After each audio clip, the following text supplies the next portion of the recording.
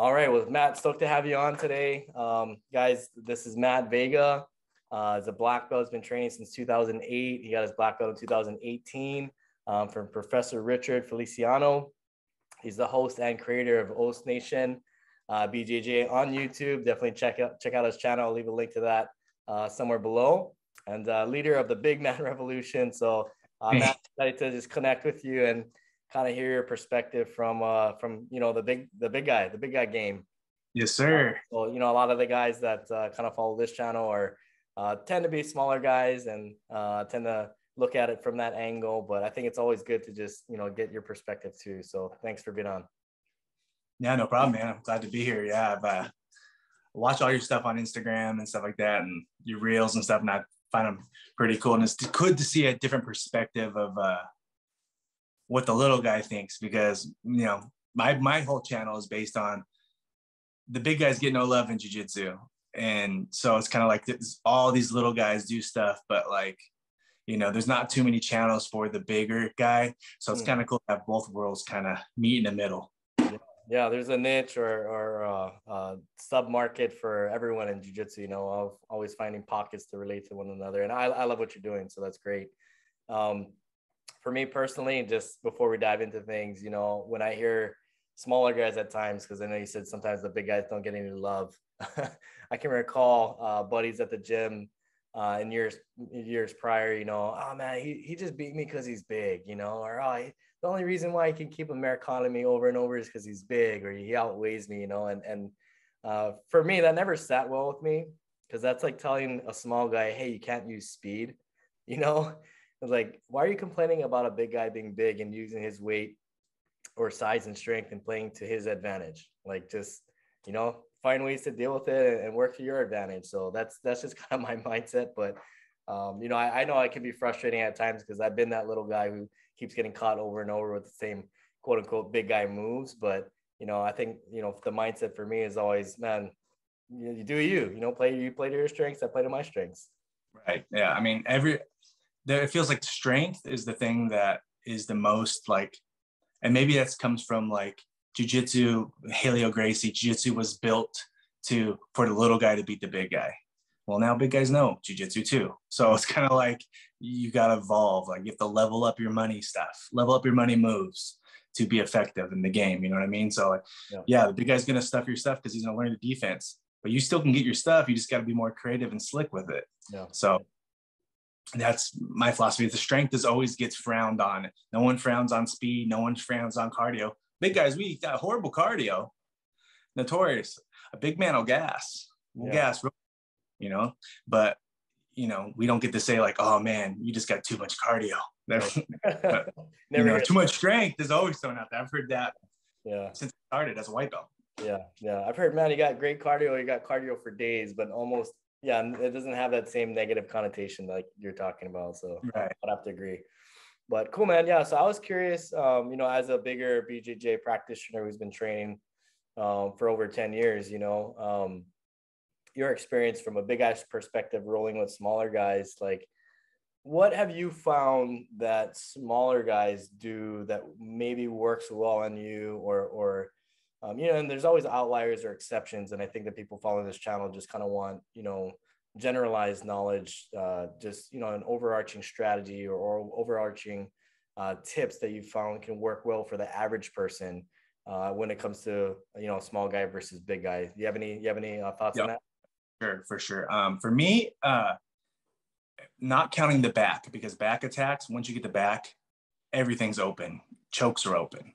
But if you're squared up face to face with a bigger opponent, you got to attack outside. Outside attacks are the best. Whether even you don't want to pass in the guard, you don't want to pass through. Outside attacks, long steps, stuff like that. That's how you pass outside attacks, because that forces us to turn, face you, belly down, try to reach for a single. You can get to the back. From the stand-up, engaging right away with the big guy, going right up and grabbing collars, that's what we want. There's even if you're going to pull guard, don't pull it in the first 10 seconds. You know what I mean? Tug on our collar, circle. You can cook a big man when you're not even grappling yet. Just move just by snapping him, just faking in and out, and then engage when you feel like you've got his cardio going a little bit. Like I said earlier, the cardio is a little bad. We don't like arm bars, arm attacks, foot locks, stuff from the outside really give us trouble. Best sweeps for big guys. I think there's a problem well, let me go back. So in jiu-jitsu, I think the first thing you teach guys is you always teach them the closed guard, cross chokes. Right. But I think white belts and lower belts fall in love with this so much that they don't realize when you hang onto the collar so much, your guard, it takes because that gives the other guy, especially a big guy, because you can't close it, it gives them their legs. Right. Right. So once you get your hands off the collar, unless you have the choke, get your hands to the sleeves. Get your hands to the sleeves, and you can play spider, frame with your knees. It's harder for us to pass. And again, then we start gassing. Okay. And the best sweep that works for us, I find, is high frame, knee shield, kick the legs, scissor sweeps. Okay. Scissor sweeps work great for big guys. And from the guard, collar drags. Gotcha. You're talking about against big guys from a small guy, right? Yeah, small guys. That's what I don't like. Okay. Arm drag, yeah. The bottom to get our back, and just high frame, like anything like really close. If you're trying to be real close, get your hands on the sleeves, keep your distance. Outside attacks. Beautiful. I love it, and that got me excited because a lot of what you just said is stuff that I've been kind of sharing and preaching, and I just got done with a private lesson this morning too, and I was saying for guard passing, if you take all the guard passing, hundreds or thousands of guard passes, and you put them in the buckets, it's pretty much just 3 buckets, right? You can go around the guard, you can go through the guard, you can go under the guard. And for me, like you just mentioned, my strategy is often, if I'm on top playing against a big guy, I often try and use my speed laterally to go side to side and go around the guard. That's kind of my first preference. I love that. And then, hand fighting is huge, just being able to stop a guy early. Cause I noticed when big guys grab me, if I let their grip settle, I'm like, oh man, it's gonna be a long night. So it's like putting out my defenses a little bit earlier and making sure I hand fight earlier to win the early exchange gives me a chance to do a little bit better as the fight kind of progresses. So I'm constantly hand fighting and just making sure I'm gripping hands too. So, and I love what you said about even like that high knee shield, just creating separation a little bit. Cause when we're clinching, that's kind of like your world, it's like if I'm attached to you and you bump, I go flying, right? Because I'm attached. Especially you can't close your guard. Right. A lot of guys, they can't even lock. They're just locking their toes. Right. That's me. So it's like, if you can't, why do you want me up in you? Right. We love triangles. Shoot a triangle on us, please. Because as soon as your shoulder, we're stack passing. Boom. So like shooting a triangle on a big guy, you're attacking the center. Like I said, you're not attacking outside. So if you're going to shoot a triangle, lock it, go straight to omoplata, or lock it, go straight to arm bar. Don't put you. I mean, maybe you can if you have long legs and you're slight, you might be able to get it, but it's going to be hard because the big guy's just going to stand up and pass. Yeah, I agree with that. That reminds me of rolling with my old instructor. Like I got to the point where I just gave up on triangles because he was just too big, and it was like, okay, if I'm going to go to a triangle, I'm just using that triangle as a transitional position to get to the omoplata, and like you said, attacking more on the outside. So I love that. I think that strategy definitely aligns with some of the things that we've been talking about. Again, just kind of nice to hear it from your perspective too, guys. Because I know like some guys are like, yeah, well, it's easy to talk about it, it's harder to do. And I just wanted to kind of get your thoughts on the mindset real quick, because I'm always like, trying to give advice for the mental side in that, yeah, you got to embrace the fact that bigger guys, to an extent, do have a physical advantage if they're bigger and they're stronger, and so my mindset oftentimes is, man, if I'm rolling with a bigger guy, even if I'm a black belt rolling with, like I got this student Bill, he's soon to be a blue belt, and he's come down a little bit from 230. I think he's about 210 now, but he's still, he's strong, he's athletic, he has a prior wrestling background. When I roll him, sure, I'd love to submit him, but I walk away thinking, even if I don't submit him, if I survived that round and he didn't submit me, like to me, I can walk away still feeling good because at the end of the day, jiu-jitsu is self-defense. And I'm like, well, I can still get up and go home to my family. So that's kind of my mentality. Just curious to hear your thoughts and what you think about that, and like maybe some mental tips to help the little guys kind of navigate through So some of my guys are going to be mad at me for saying this, but for me, I mean, getting a black belt it's hard. We both know that it's so hard, but you get it because you love it. So it's not really, it's something you do, you love, you just get it because you love going, right? Right. But getting a black belt and you say you're under 160 pounds is harder. It's harder than a big guy getting his black belt. Okay. Because you have to develop technique because strength is not there. So you're going to just take whoopings for a long time. And you're like, dude, I can, you know what I mean? Like, and say you grow with a guy who's a bigger guy in your class and he's leveling up with you, you might never, ever get that guy ever because he's getting good too. Right. So it's kind of like being a smaller guy or a female, your mindset's got to change. You know what I mean? Just like you said, like there was a girl who was rolling. I did a video on this last week that she was rolling with an upper belt and she lost technically in jiu-jitsu. She lost, but she didn't get subbed by him. And I told her, I was like, you won that fight because that's what we're here for. Because that's who you're going to meet outside of Applebee's or Target when someone's trying to assault you. And you survived. So your mindset does have to change. And I think that you just got to focus on the next step, right? So don't focus on the big picture. Don't look like I want the black belt. Just focus on like getting to the next class, getting to the next class, getting to the next class. And then, like I say, focus on the next and the belts will change. Yeah. I think as a littler guy, you can't have, it's good to have goals. It's good to see somebody that you model your game after in class and be like, if I could just hang with that guy, then, I think everybody does that. Like, I just want to be as good as so-and-so. I just want to be as good as so-and-so. And that helps you get there. But if you just focus on the next step in your journey, not focus on the belt, not focus on, just keep your goals small, you'll end up getting there.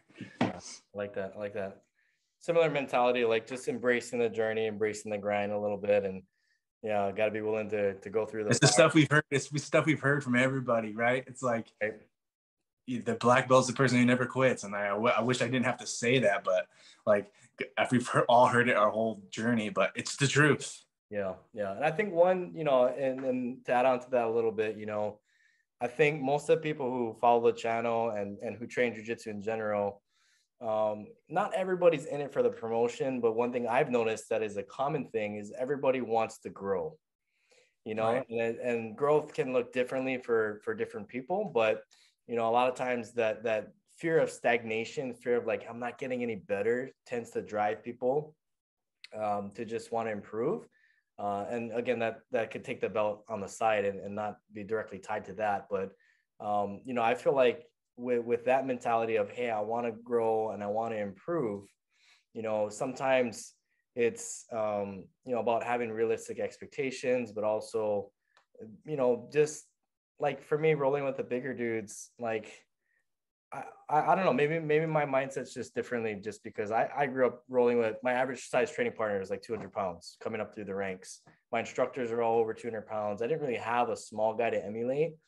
And part of my mindset was, man, I gotta make sure these guys like respect me a little bit, not like in an overly prideful way and like I got little man syndrome, but almost to the point where it's like, while I'm rolling, I have to demonstrate that, man, I'm not just going to get ragdolled the entire time. And there's different contexts in which we can train, which I always advise my students to train in different contexts. So sometimes the context is, okay, man, this is a self-defense and you're fighting for your life type of deal. And then I'm just like trying to stay tight and not get submitted. And then other times it's like, no, you're going to end up in a bad spot. And, maybe the context is, you're in an absolute tournament and you're down 2-0 and the guy's got a knee belly, ready, set, go. So it's training through different contexts, but like a lot of times I try to earn a little bit of respect from the get-go by either using a little bit of pressure or trying to make myself feel a little bit heavier or, trying to cut angle and use my speed. But initially within the first, I'd say 15 to 30 seconds, if I'm rolling with somebody new, I try to make sure that to me, it's a fine line between like how we're training, right? Because I don't want to get hurt. And I think coming back to what you mentioned earlier, getting hurt is one of the biggest deterrents from people actually getting a black belt or seeing that progression. It's just, man, you get hurt, you can't train anymore. It's hard to get better by simply just watching. You still got to be able to get on the mat. But then, so having that fine line where it's like, hey, I got to roll to show some respect. So that way the bigger guy takes me seriously too. So just kind of curious on your thoughts between that balance of like, okay, I'm injured, I'm training not to get injured, but I still want to like kind of earn their respect a little bit. I don't know if that resonates with you at all, but just kind of wanted your thoughts on that. My philosophy is, yeah, a lot of people have this stipulations like, oh, the spazzy big 200-pound white belt, stay away from him. But my philosophy is, if you're scared of the guy that you were when you signed the waiver to start jiu-jitsu, why are we even doing jiu-jitsu? So I don't say roll with that guy all the time. Obviously not. You should roll with guys you're comfortable with you're safe with, who you trust. And I get how upper belts feel that way. They don't want to get injured. But every once in a while, like I said, you should test yourself and roll with that guy just to see how far your jiu-jitsu has grown, how good you've gotten in the game. Because if you're rolling with the same guy and the guy, the spazzy guy, that's what you're going to see in a self-defense situation. I think sometimes in this game, we forget that that's what this is about. Self-defense is also part of it. So I think sometimes we forget, like, I want to feel those movements of the explosive guy that was in a football team, just to say, oh, okay, this is what I hear. This is why I'm here. I think it's good, but you definitely have to walk that line and, play that game. There's definitely more littler, I hate saying that, but littler jiu-jitsu guys are more well-rounded than bigger guys. Bigger guys just pretty much top game smash, top game knee on belly, Right. That's little guys. You're forced to get put in bad spots early on in your journey a lot. So it forces you to get more well-rounded. So that's why I try to tell my big guys, like, you gotta, like, okay, say you beat the guy once, then you need to pull guard. You need to start from your back. I say anybody who's if you're a bigger jiu-jitsu guy and you've never rolled a guy, okay, roll the first time. If you win, pull guard. Or always pull guard. If they're under 200 pounds, you should pull guard. If they're over 200 pounds, fight them. But if they're under 200 pounds, because that's the way you're going to get better. Because you're never going to see a guy in a tournament.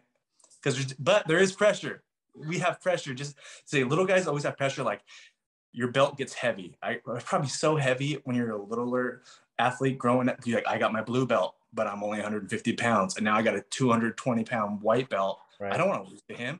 Right. I don't want my professor mad.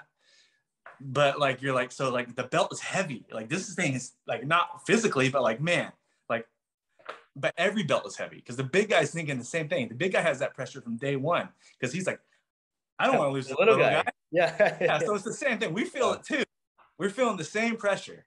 Like what I said in the open class. I remember it's like, well, if you ever did the open class, what is your mindset? The big guy is more nervous in the open class, I promise, than the little guy because you're the same belt. You both all won. And if the little guy wins the tournament, the open class, because jiu-jitsu.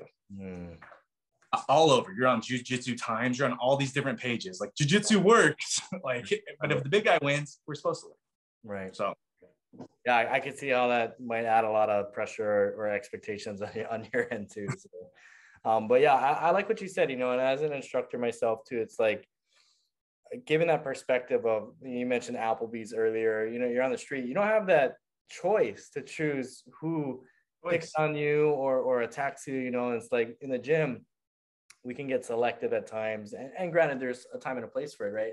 I'm injured. I got a neck injury. Maybe I don't want to roll with that bigger guy tonight. But, still being able to test yourself overall and say, hey, come on, let's roll.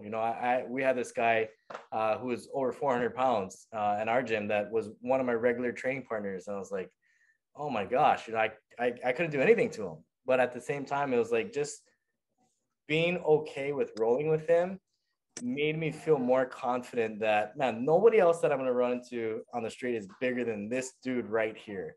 Exactly. So even though I got smashed, it still gave me a sense of confidence and that, like, man, if something did happen, like, at least I could feel well prepared, and then, coming back to like the newer students, especially the women or, the people that are undersized, it's like, man, we want you to stay around. We want you to be a member of the gym, and we'll kind of advise them, maybe, hey, maybe not on your first day or your first month, right? Rolling with that dude, that guy's a little outside your comfort zone, and it's more so from an injury standpoint. But so I do take that angle on in the very, very beginning, but I love what you said too. Hey, go test yourself. But also, as I see, I don't have my own school. I just train at a school. So as an instructor, you probably set the matchups up a lot of times for the lower belts, right? The upper belts can pick their partners, but for lower belts, you'd be like, hey, go with so-and-so. Hey, go here. And then because you know the guys that aren't going to hurt the new guy, right? So you kind of can pick that up. So like, definitely don't go. If you have a good instructor, he's going to set you up. He's going to try not to get you injured, but it's also your job to have like, I want to see her, how she's doing. I want her to go here. And like, but I know he's not going to, you know what I mean? Like that, my coach will send me with a bunch of lower guys because he knows I'm not going to like, crush them. Yeah. So yeah. Awesome, man. I guess one of my last questions for you is from your point of view, if you could talk about, because we talked about the strategy that could work well from a big guy from a little guy against a big guy, from a big guy's perspective. But I'm also curious from a big guy's perspective, what is often the game plan that you're trying to implement? If we were to kind of generalize a little bit, what is the game plan that you're trying to implement as a big guy against a little guy? Okay, so generally, I always know that little guys are going to pull guard. They're not going to try to stand with the big guy usually, unless they're a wrestler, right? Then they might be shoot a single, outside single or something. So I pretty much always know. So I'm always, waiting for them to lock up. So when they lock up, especially in the lower levels, when they're pulling guard, the sleeve you have is the foot they shoot up because you don't want them to get the takedown points. So, but as the lower level guys, I'm looking at their eyes and I can look at that. I can see them thinking in their head and they look down at their sleeve. And I'm like, oh, he's about to pull. So as they do pull, then that's when I'll pass. So like, I'm always looking because the big guys, the big guys don't want to pull guard, the little guys do. So when I'm going to the little guy, the big guy kind of has the advantage at the beginning because you're both standing and you kind of know where the fight's going to go. So you've got to be really calculated on your guard pull.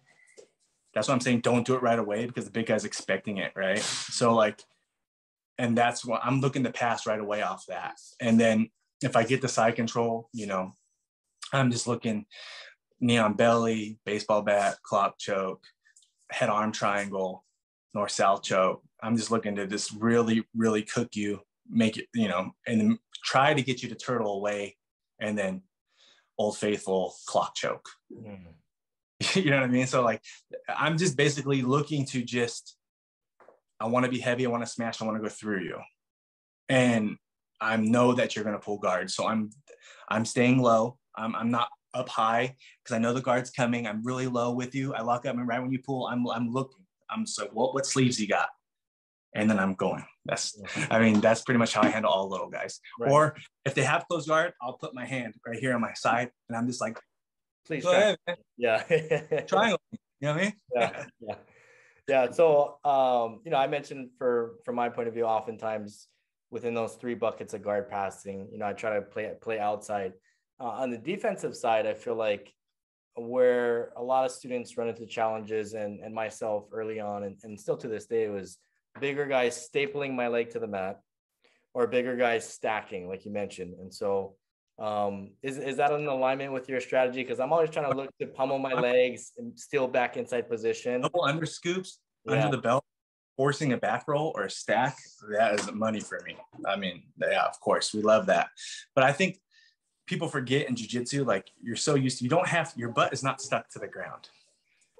I think when you're on guard, even me, when I'm on guard, when I first started, I was like, my butt is, people would pass. I'm like, why we do the butt scoots and drills and like the forward arm drag, you can keep backing away, keep the distance. You don't have to stay underneath him. You can keep backing up. And I think a lot of times you forget that in jiu-jitsu. Technical stand-up is real. Like, right.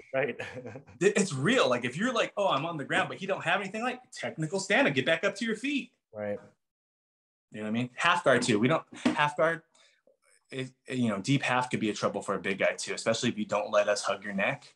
If you can like keep the frame up through your leg and then swim and get the underhook right away, deep half, and we can't get your neck, that works a lot for us too. Yeah. Yeah, defensively, again, I like utilizing spider. I like just we call it monkey guard, where you just have 2 feet on the hips to kind of stop forward pressure. But offensively, yeah, that aligns with me too, because I play a lot of single leg X guard and a lot of deep half guard against the bigger guys, because I feel like because there's so much of a size difference, oftentimes I can kind of create a little space just to wiggle myself underneath.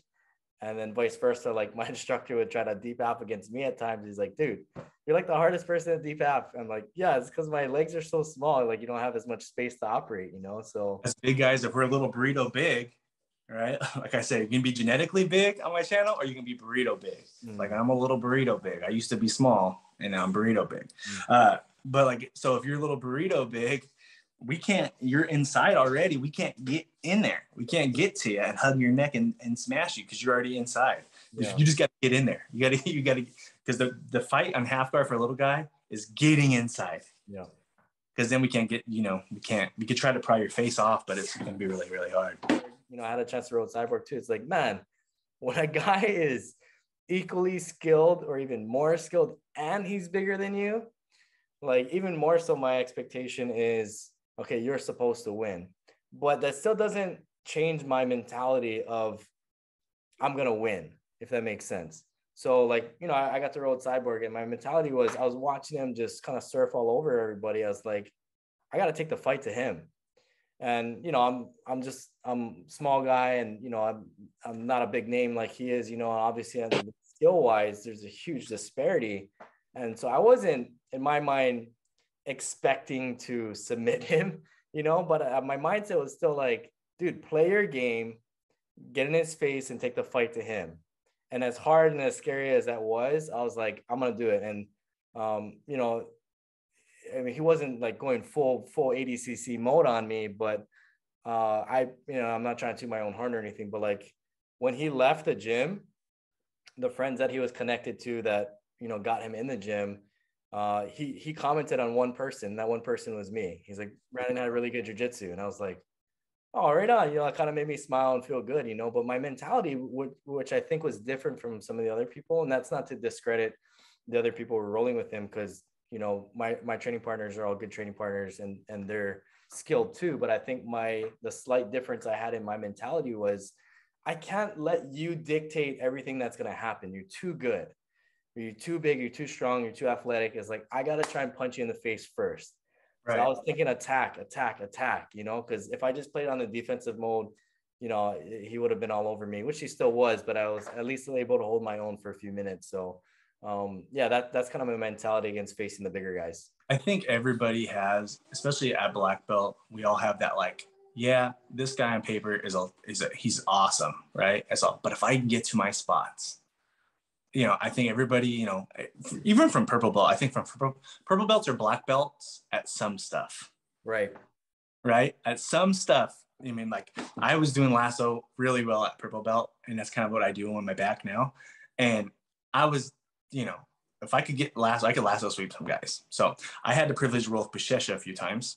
Cool. And I would go to HQ. He's preparing for a big old tournament. My professor would be like, hey, we're going down there. We're going to Shark Tank him. We're going to do rounds on him. And I'm like, okay. And I remember going like 10 minutes from the feet, my first time, Bashesha, the clock, beep, beep. I'm like, oh, crap. This guy's at the time 10-time world champion. What? Okay. And yeah, it ended out just how you thought it was going to end out. Like I got doubled so fast. Like he's like a little guy and a big guy mixed. Like I don't even look at his stuff because I'm like, I can't do that stuff. You know what I mean? Like it's explosive. But before the roll, my coach was like, Portuguese lasso. And he pointed to me. Like he told Buchecha that I do lasso. So I'm like, and I looked at my coach like he like so like betrayed. Like I was like, I had one bullet. Yeah. And you said no. Like you took it away. But that was a learning experience for me. Like you're gonna get it, like the full dose, because he knew I would pull guard if I, and now I didn't pull guard. It's like no, he's ready for that. So of course I got dominated, but it was awesome. You know what I mean? So I don't know what the question, like the mindset is like. You just gotta go and get to your spots, because everybody has spots they like. Yeah. As a big guy, we like going against little guys because, you know, we feel like we can get a win. But then when a little guy has skills and a little guy has the right technique, it can be hell for us. And we'll be sitting on the wall the next round. You know what I mean? Like, just so, and for all you little guys out there, I respect you guys, even though, you know, maybe on my channel, I'm like, hey man, this big guy revolution, we're here and don't forget about us. But you guys, there's more of you guys. There's more little jiu-jitsu guys than there are big guys. And, you know, I mean, that's how we get better. And the little guys that do have the stones to roll with the big guys consistently, we look at that like, man, this guy's a G. Like, we know the difference. When you say, oh man, you're just so strong, you're just using your power. Like, we know that. Like, we know that. And if we were your size, we might not end up the way it does. But like you said earlier, like, sometimes just surviving is winning. You know, I'll go into matches as a higher belt. I challenge myself. I'm like, okay, I got to get 5 arm bars today. If I don't get 5 arm bars today, it was a bad day in the gym. That's kind of like, and I've been doing that since I was a lower belt. Like, I don't want maybe it's defensively when I first started, like, I don't want to get tapped out today. And I try not to get tapped out. That's my whole goal. Or like, I don't want anybody to pass my guard today. And like, I feel like if you set little challenges, especially as a smaller athlete, you set little challenges up for you like that, your game's just going to grow. Yeah. Starting from your knees is just going to hurt your game in the long run. If you're injured or something like that, and you don't want to, I think you have a better chance at getting into a dominant position on a big guy if you start from your feet, regardless. Because especially if they're low level, they're going to miss a throw. They're going to shoot in for a takedown. You're going to sprawl on it. You have a better chance. If you start from your knees, he's just going to dump you. He's just going to grab your collar. He's just going to turn you right into side control, or he's just going to dump you. And then you're going to be full of jelly. You know what I mean? So it's kind of like, you're better off standing up. If you're injured and you're going to pull guard, you can pull guard on your own terms. You can pull half. Right. Easier. You can get to where you want to get from your feet a lot easier from starting from your knees. And I know a lot of schools start from their knees if it's really crowded, or if maybe the coach doesn't trust you enough to be careful. But if you're going to beat a big guy, start from your feet, because you can get to the spots easier. I don't know if that makes it sounds like, wow, that doesn't make sense, but it does, because you could literally shoot half deeper. You can jump guard, whatever it takes. Or lateral movement when you're standing. Right. Yeah. Right. You know, arm drag, whatever. You can get to your spots a lot easier standing than can from your. See, we don't pull guard. We don't start from our knees. Like, sometimes I guess an open mat, because we don't, in our school, we don't start from our knees. My coach is like, if you're hurt, pull guard. That's what he said. Everybody starts from the feet, because that's what you do. I mean, no one's going to their knees. So I think if those guys are starting from their knees, or they're both starting like sitting, like a little guy should never like roll the big guy and just sit on his butt and be like, let's go. Like you just let him stand up and try to pass right away. No. He's standing, you stand. Like, okay, let's roll, and then shoot to your stuff. I mean, I think that would help them a lot, especially if they're lower level. Now, a real expert guy can start from sitting. I was just gonna say, everybody's watching the Mikey Musumeci's, and I'm like, okay, if you have that body type, that flexibility, and your guard is that good, then yeah, go ahead. But I think for the average person starting out, I would have to agree. Just starting off on your back and letting a big guy have gravity on his side is, you're already giving him the advantage, right? You know what I mean? Like, I feel like let's say there's a meter of 0, and here's 5, and here's 5. If you're starting, he's already starting at 3. 5 is his finish. You want to start at 0 so you can get to your finish. You know what I'm saying? So it's kind of like, if you're laying down, he's already here. He's only 2 away from winning. So like, you want to keep it. That's another concept I talk about a lot, is drawing the line in the sand. And another way I like to explain it is like, if a big guy wants to submit you, that's like a robber coming into your house and breaking into your safe. And it's like, if you let him into your house, then he's just got to find the safe and break open the safe, right? But if you have a lock on your safe, you have a lock on your door, and you have a security guard, and you have a gate, and you have a dog out front, you're like creating multiple layers, and you're saying, okay, I'm going to start here. Like, I take you seriously. Like, you're starting here. I'm drawing the line in the sand earlier. And like you said, I'm winning that early exchange, and I'm trying to get an early advantage so I can become that 3 or that 5 who's coming closer to the 10, right? Your guys might lose still. That's jiu-jitsu, right? Right. But it's a lot better than locking a deep half guard. Make that big guy work for it a little bit more. And the more he works, eventually you're going to get that underhook. Right. And eventually you're going to come up to your knee and you're going to sweep him. Like you just don't, like you said, don't have the door unlocked, man. Like, like you get set, he's already got an advantage with power and you're just starting from a down position. No, don't do that. Yeah. I agree. Awesome, Matt. Well, yeah, appreciate your advice, man, and just for sharing your perspective. Guys, if you guys can, be sure to check out the link below. I'm going to leave a link to Matt's channel, OSS Nation. Be sure to like, comment, and subscribe on his videos. And yeah, Matt, I appreciate you hopping on, man. Appreciate it, brother. Let's do it again. All right. Yeah. And Matt, if anybody wants to follow you on other platforms, how else can they get more information about you? Okay. So on Instagram, it's more of like OSS Nation, BJJ on Instagram is more of just like for memes, and I do funny content on there. I show some of my demos on Reels on there, but it's more just to have fun. Same thing with Facebook. YouTube's where I do most of my vlogs and more of my serious big man stuff on all jiu-jitsu. It's not just for big man, but that's just kind of my market. And so yeah, if you want vlogs and like, you know, stuff like that, YouTube. But if you want some funny stuff, Instagram and Facebook, OSS Nation BJJ. Awesome. Yeah, be sure to check it out, guys. I'll leave a link below. And yeah, thanks again.